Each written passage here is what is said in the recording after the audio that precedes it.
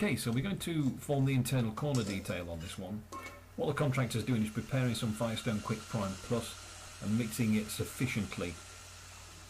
And we're going to decant a small amount from the tin into a small container. We only need to use a small amount at one time.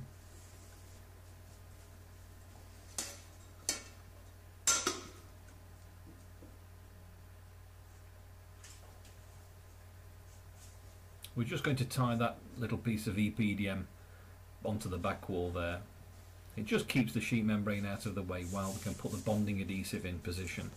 And of course with this glue we always put it onto the back wall, and of course its mating surface, which is the underside of the sheet membrane.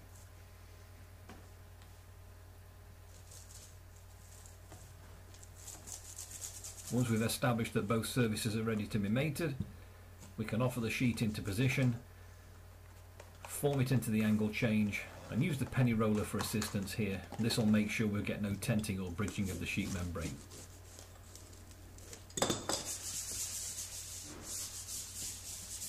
Offer the sheet up onto the wall.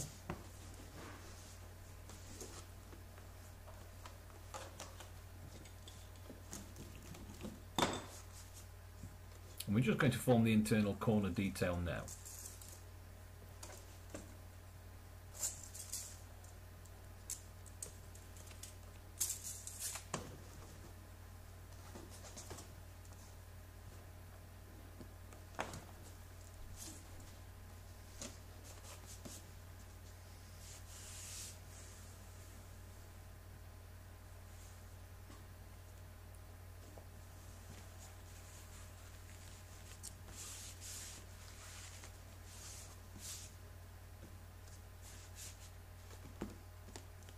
Any of the excess membrane is removed.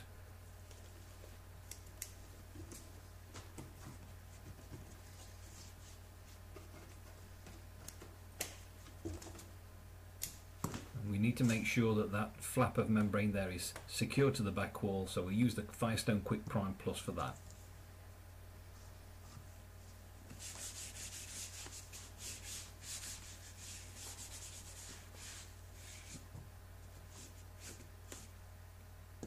When it's sufficiently tacked off, we'll offer the sheet up to the back wall and it should stay in position.